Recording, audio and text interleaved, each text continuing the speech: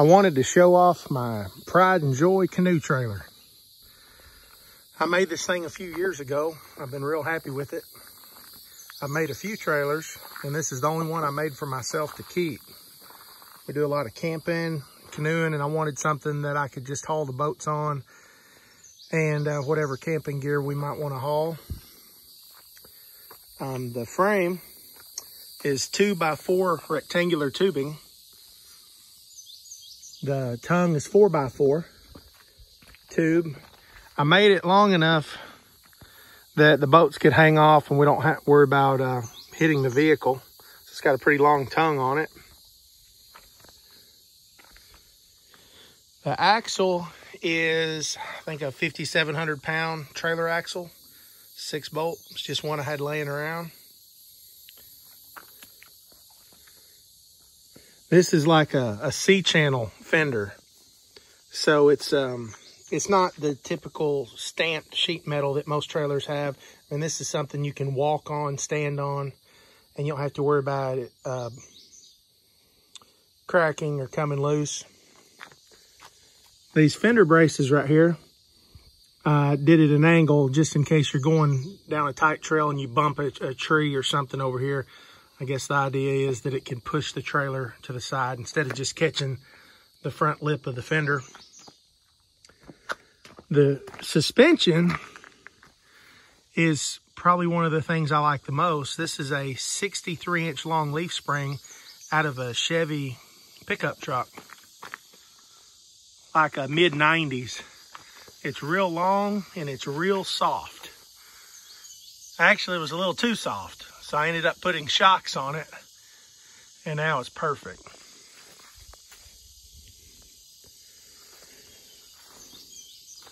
LED lights that are completely enclosed in this box, and the wires run all the way through the frame, all the way down the frame. The wires ran through this junction here. And I cut a square hole in the tongue, a small one under here, so the wires could go through the tongue. And the only place they're exposed is right there. I have a Bulldog 2-inch coupler. Round back. I ended up putting a receiver hitch on there to put our bike rack on if we wanted to haul our bicycles on a trip somewhere. Also have these attachment points in case I need to hook onto something, which is not likely, but always gives you the option.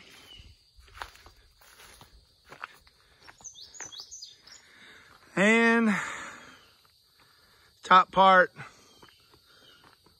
2-inch square tubing, makes these vertical posts go into some pipe.